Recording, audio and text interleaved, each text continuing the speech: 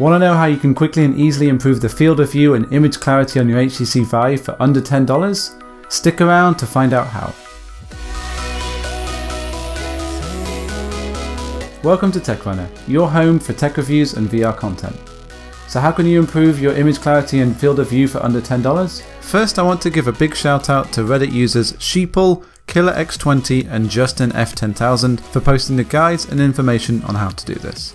The basic principle here is that the closer you can get your eyes to the lenses, the wider the field of view and the bigger the sweet spot, the area in the center of the lens where the image is clearest. A quick way to see if this mod will make a difference is to wear the Vive without any foam pads. This won't be very comfortable, but if you notice an improvement, keep following along with this guide. If not, well, you can save yourself $10 for more VR games. First step is to buy a neoprene sleep mask. I've put a link in the description below to the one I used. It should cost around $9 to $10. Next, you'll need to download the template made by KillerX20, also linked below. To ensure it is the correct size, make sure it prints at 600 dpi. Should be around 8.5 by 4 inches in size.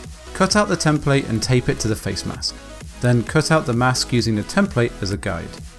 I would recommend leaving a little extra around the center.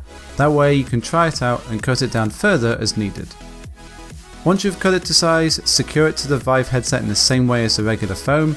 It should stick right to the Velcro.